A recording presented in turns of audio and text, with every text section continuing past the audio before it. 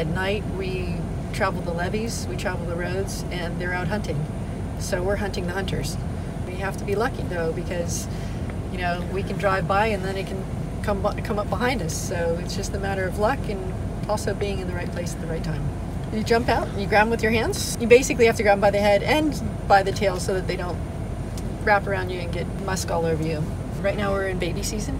Last night I caught a little one who was 24 inches, but he has to go, because if you think about it, that little guy that's a few feet now will be 4 to 6 feet next year and 6 to 10 the following, and be able to breed.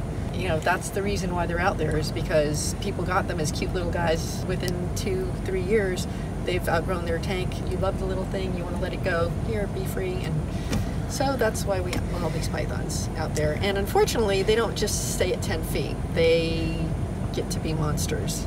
They have the food sources out there. They're eating alligators and deer and, you know, getting to be 18 feet long. And that's what would happen if we left them out there. They'd all be able to get that big. Once they reach over 10 feet, there's not much to stop them. A big alligator, you know, could stop them. That and running them over with the car, as long as you run over the head.